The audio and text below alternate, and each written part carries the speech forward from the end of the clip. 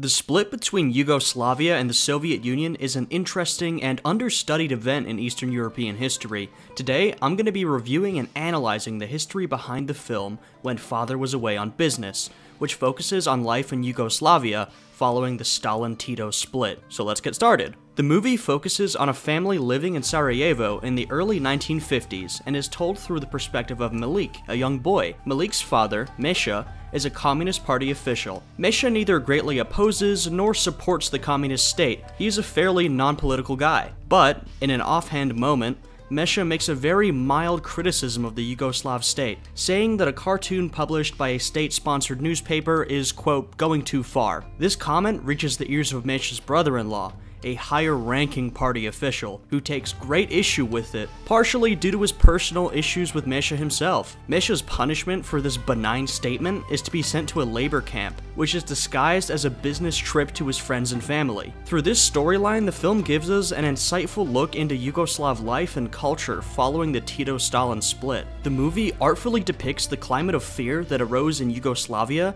during the late 1940s and lasted until the mid-50s. This atmosphere was created due to the diplomatic split between the Soviet Union and Yugoslavia, the result of a geopolitical struggle between the influence of Tito and Stalin. As Mesha finds out, a good communist must toe the party line with no discrepancies. Immediately after the Soviet-Yugoslav split, Tito and his allies purged pro-Soviet elements from top leadership positions in the government. On an international level, Yugoslavia was removed from communist organizations like the Communism and completely cut off from Soviet economic aid. In countries throughout the Eastern Bloc, leaders suspected to be sympathetic to Tito, or even those just too independent, were removed from power under Soviet direction. In History of the Balkans, Barbara Jelavich describes several examples of this happening, such as Laszlo Rajic's execution in Hungary and party purges throughout the Balkans. Back in Yugoslavia, Tito initiated his own Stalin-style purges of Comminformists,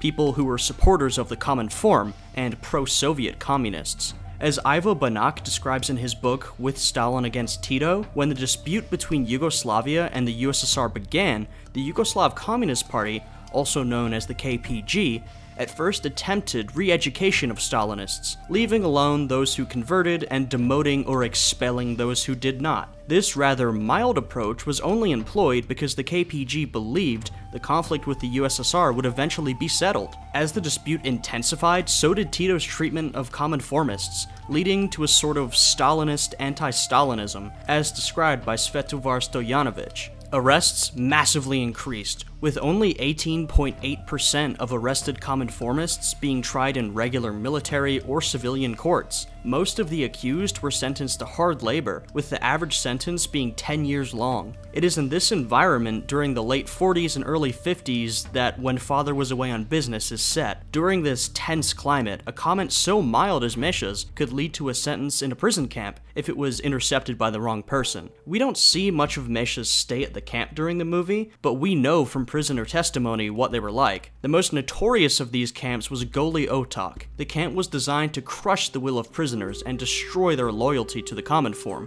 Upon arrival, inmates were beaten and berated by other, quote, reformed inmates, or rividirci. The, quote, bandits who refused to convert were quarantined and harshly mistreated, and even the rividirci had to be constantly vigilant to maintain their position of power. Eventually, most prisoners were sent home, and some were even allowed to re-enter the party bureaucracy, as occurs in Mesha's case. While brutal, these measures were largely effective, and they created the fear of speaking out depicted in the film. While Tito is often seen as a benevolent dictator due to the success of the Yugoslav economy and system of governance, he still committed massive human rights violations, following the tradition of Stalin's Great Purges. These atrocities shouldn't be forgotten while examining Tito's reign and Yugoslav history. When Father Was Away on Business does a good job reminding us of this shameful part of Yugoslav history and depicting the environment of fear and suspicion Tito's purges created. Of course, the purges are only one important part of Tito's legacy, but a more thorough examination of the man is best left to a separate video. If you guys are interested in historical content like this, please like and subscribe because it really helps my channel in the eyes of the YouTube algorithm. So I hope you guys enjoyed this video, and please stay tuned for more.